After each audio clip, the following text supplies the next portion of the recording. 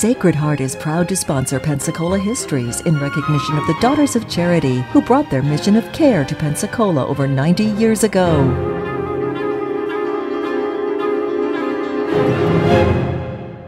Hello and welcome to our continuing story of Pensacola, North America's first place city. And today we're dealing with the continuing story of the evolution of healthcare delivery here in our area. We began with talks about some of the early physicians who arrived here with the British and the Spanish, the creation of the early maritime hospital, the problems that were faced here with the fevers all through these eras, the primitive efforts at maritime hospitals, and then the first efforts by private physicians to create small 10 or 15 bed hospitals late in the 19th century. And when we left off in our first episode, we had finished with the creation here of a hospital by Doctors Renshaw and Anderson with the nurse Elizabeth Crowell as their superintendent. That had worked out beautifully, and as we come to the year 1900, they decided that they needed to enlarge that facility, and they did, and they made it a for-profit stock company, and the principal stockholder and the chairman of the board was banker Francis C. Brent. And they really did a fine job. They rebuilt the structure. They had care there for about 20 patients, and it was a beautifully arranged affair. And at this point, they entered into an unusual contract with both the city and the county. Now, this was a joint arrangement whereby the city and county together would pay a total to the hospital of $375 per year for the use of 3 beds for medically indigent patients. That seemed like a simple arrangement. The price was right, and for the next few years, for the first few years, everything went along just fine. Through the years from 1900 up to 1905, that hospital, which was called St. Anthony's, was highly successful and most respected. They did well. By this time, we had the Pensacola Medical Association had more and more physicians, all of whom were improving in their ability to give care. Well, in the summer of 1905, Pensacola suffered its final episode of yellow fever. This was a bad one. I cannot give you specific statistics on how many cases there were, but people were brought down with us by the hundreds. Well, as this happened, of course, everyone in the caregiving industry, if that's the right term, fraternity, came together to work as hard as they could. The ice makers worked overtime to be sure there was ice to keep these people comfortable. The physicians were assisted by Dr. Joseph Parker, who was the state medical officer, and he came over here to help give an overview of what might be done, because by the time about 3 weeks had passed, there were certain pockets within the city, geographic pockets, that were obviously the hotbeds of the fever. And so basically what they did was to create a quarantine, literally an armed quarantine around several blocks down in the lower end of the city. And this quarantine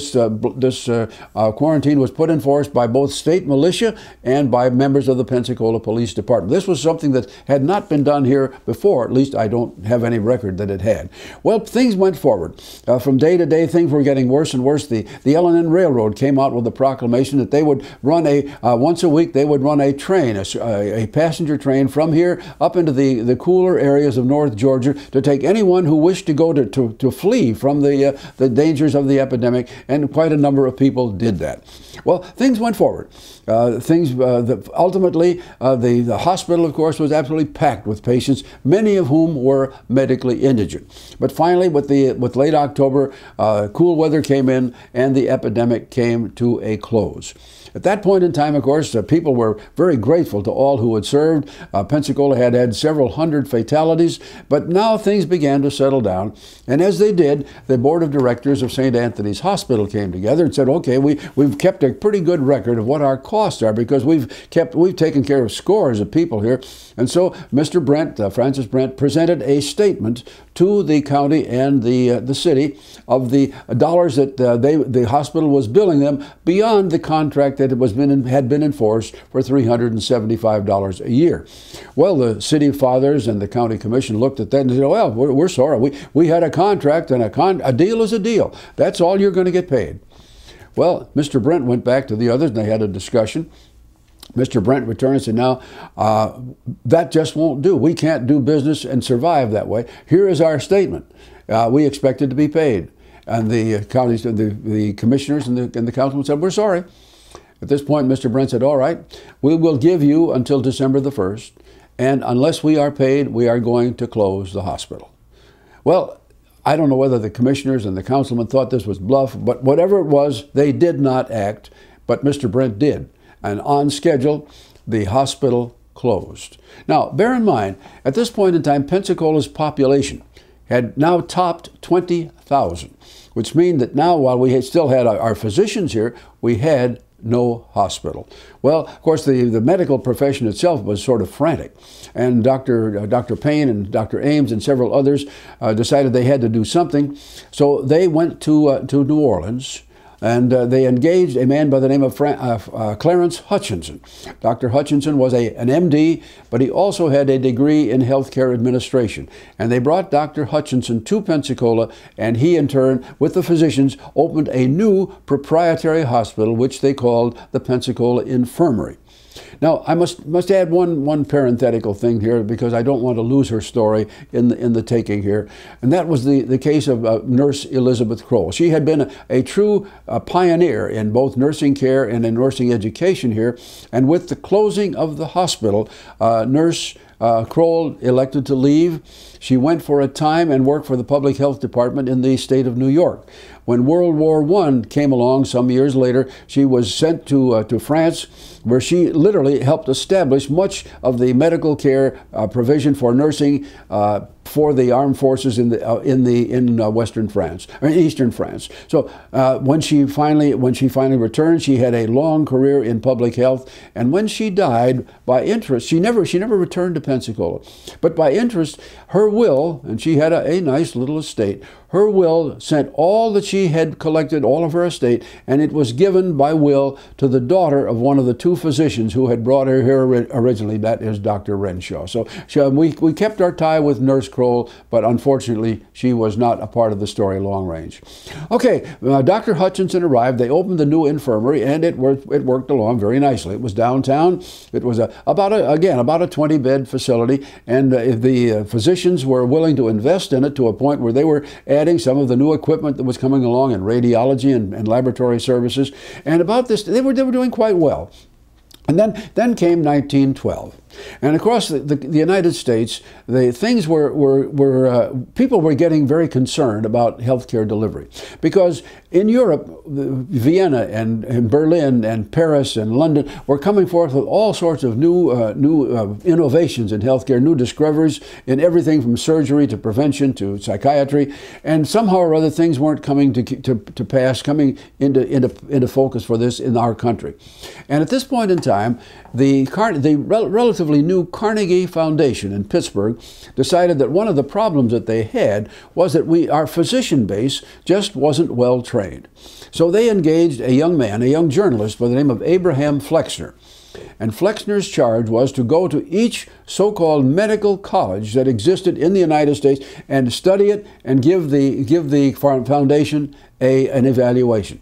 At this time, there were about 180 such colleges or universities or schools that claimed to give a first-class medical degree. Well, Flexner went from one to one. You can imagine this. He didn't do this overnight. It took a great many months. But finally, early in 1914, the so-called Flexner Report was issued. And it was devastating. It said basically there are only half a dozen places in the United States where a first-class medical education is being given. Johns Hopkins is one, the University of Michigan is one, and he went on to list, as I say, about half a dozen. All of the rest were substandard. Well, this sent waves across the medical profession and went across hospitals and across state legislatures. Because what that report also revealed was that many states, including Florida, did not license medical doctors. In other words, I would have been possible. I could go and study medicine with Dr. John Doe, spend a year and a half at his elbow, seeing what he did, looking at his books, and at the end of that time, I could go out, hang up my shingle as Dr. John, and basically, I would be accepted. Well, who knows how much damage I might do with that kind of background. And this is, of course, what the public began to say. And as a result of the Flexner Report, we began to see changes, first of all, in medical education, and then, of course, also in the licensure and practice of medicine. This meant that doctors themselves became closer and closer together, much more sharing of information, and all of the things that were necessary for it. But of course, we reached 1914 as the Flexner Report was released, and Pensacola is still working with its little 20-bed Pensacola Infirmary. Dr. Hutchinson was doing a good job, but people realized that the population was growing, and with all this new medical knowledge, all this new equipment that was available, we were falling farther and farther behind. And so Dr. Walter C. Payne, Dr. Haynes, and a couple of others went to the Catholic Church, and they got Father Kennedy, who was the ranking parish priest here at this time, got him together with a number of other people, including civic leaders, Max Baer. They put together a team, and they went to the city council and said, look, the time has come. We have got to do something to provide a first-class hospital here. Now, here's what we suggest. Let us put together a proposal. If the city will provide some property, we will try as a group to raise funds. And with that as a background, we will go to the Sisters of Charity in Emmitsburg, Maryland. And of course, the Sisters of Charity are already operating a number of first-class hospitals across the country. We will ask them to build and operate a first-class hospital here in Pensacola. Well, the people got together. The city indeed did contribute a square block of property on South 12th Avenue. The collective, the team members, this is before we had any civic clubs, so this was all done through the Chamber of Commerce and others like that. They put together a fund of slightly more than $10,000. And then a delegation with Dr. Hutchinson, Dr. Payne, and the others went to Emmitsburg. They had talks, and finally agreement was reached that the Sisters of Charity would indeed build a hospital here. And so beginning late in 1914, early 15, construction of what was first called the Pensacola Hospital went into play. Now, of course, we all know that as today we talk about that as the old Sacred Heart Hospital on South 12th Avenue. But the building was created. It was about 110-bed patient capacity, and the building, a beautiful building. It was built almost like a fortress. Its walls were stone. They were so thick. It was a beautiful place that kept it's cool in the summertime. And the sisters opened the hospital on time. And of course, this was done. As this was done, this meant that we were getting a refocusing of all the elements that were existent and available to us at that time. And a whole new era of medical care was about to begin here in Pensacola. Well, as that happened, of course, the whole city came forth and offered assistance to the sisters running it. And they said, now, what we are going to need, of course, we're going to get more, because the hospital's here, we're going to get more doctors. And as a result of that, we're going to need more nurses for doctors' offices. Would you be willing to start a nursing school? And the sisters agreed that they would. And so within the next year or so, the nursing academy or nursing school for Sacred Heart Hospital came into being. And of course, it would serve us here in Pensacola up until the middle of the 1960s. They did an absolutely wonderful job. Well, here we are. We reached the year 1920. We now have a medical community of about 35 practicing men and women, all who are now licensed by the state and certified in that way. We have a first-class hospital, and we have all kinds of new things that are beginning to focus here because of the innovations of that time, because by now we're beginning to see people begin to take a much more careful look at diet, exercise, and all of the things that generate good health. We have a wonderful array of physicians. They are doing a good job, and the growing number of large businesses here are beginning to say we need to focus on health and the care of our employees as well. And so as we move into the 1920s, we are moving a step by step into a new era of healthcare, and that was basically the way things stood when we came to the era of the Great Depression.